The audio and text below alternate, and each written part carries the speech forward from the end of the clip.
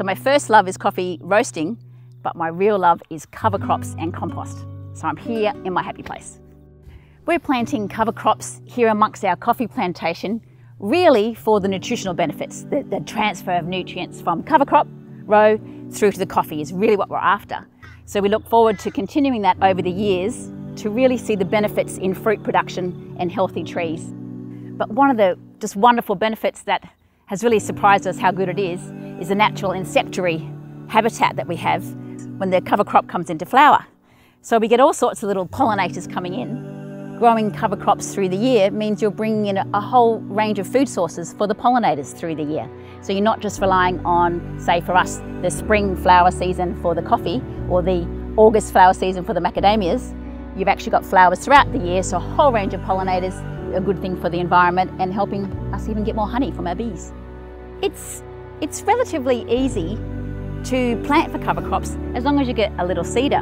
We've just got a quad bike and the little cedar is only about a metre, 1.2 metres wide behind it. So it's quite simple to have that rolling action of going up the row, slightly turning the soil and then having the seed follow straight away behind it.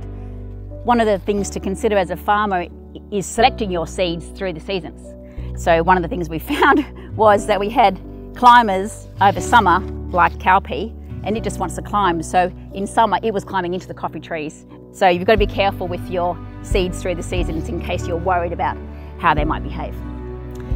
So when these are ready to be terminated, as they say, we'll just mulch them in. We would have pre-bought the seed ready for the coming season and get that ready in the cedar to go through on that same day. And that will help reduce the grasses coming in and taking over that space. Because we really want to add heaps of biodiversity to the soil. We've got something like 14 grasses they found, 14 ground covers in our rows on either side of the cover crop, but we want to add more biodiversity.